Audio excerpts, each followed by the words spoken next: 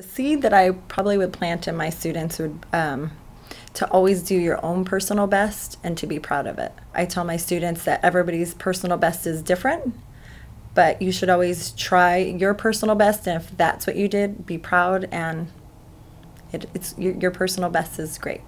The second, third grade, I really love that age because they're able to really think and question you, and if I make a mistake on the board, kids, oh, that's wrong. And I'd like to teach them that teachers are humans too. We make mistakes, and it's okay to make mistakes in life, and we learn from them. I feel a teacher's job is not just in the classroom. I have a student in my class this year that loves baseball, and I went to he was having a tough time, and I said, if you can kind of get yourself together for a few weeks, I'll come to one of your baseball games. So I went out to his baseball game, and you would have thought I gave him $1 million. He was so excited. Things like that are worth more than anything. I just knew that I made a difference to him by just going out to his baseball game and just clapping for him, so it was neat.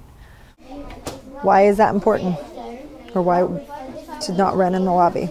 Because there's lots of people in it and someone could fall and trip. So think about how you want to write that. Being able to engage all students, it's always a struggle. I use my background in dance and music, and I try to involve that in my classroom as much as I can.